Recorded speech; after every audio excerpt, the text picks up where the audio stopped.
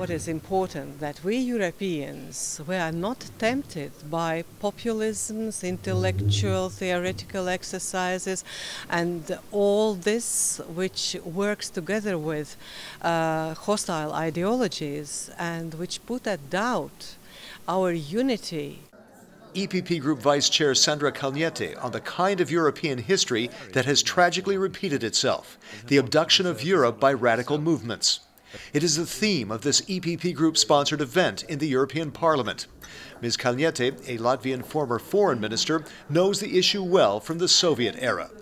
I lived in that abducted Europe, which was captured behind the Iron Curtain.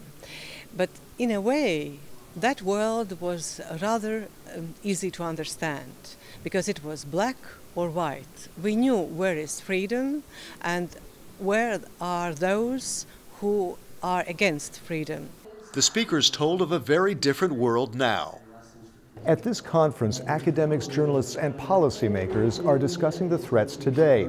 They say xenophobia, populism, and anti-Westernism are among the tools that some political forces are using, with the danger of hijacking history again.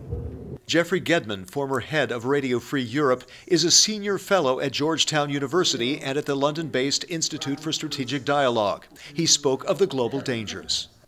Liberal world order is fraying.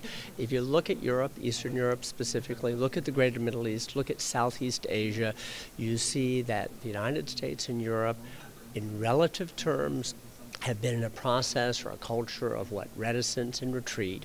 And as they say, vacuums get filled. Russia, ISIS, Iran in the Middle East, and China. If we want a world that is conducive to our interests, but also our values, which we so easily become complacent about, we have to rethink where we are and what we have to do, I'm afraid. As a young politician, it is those dangers which policymakers must counter with action, says EPP Group Chairman Manfred. He again called for tougher sanctions against Russia over that country's actions in Ukraine and Syria. How to sell the idea of a united Europe in facing a tough world out there, and persuading voters not to be seduced by what may seem simple solutions the populists are proposing. Now it's up to policymakers to follow through with concrete results ahead of important elections in Europe next year.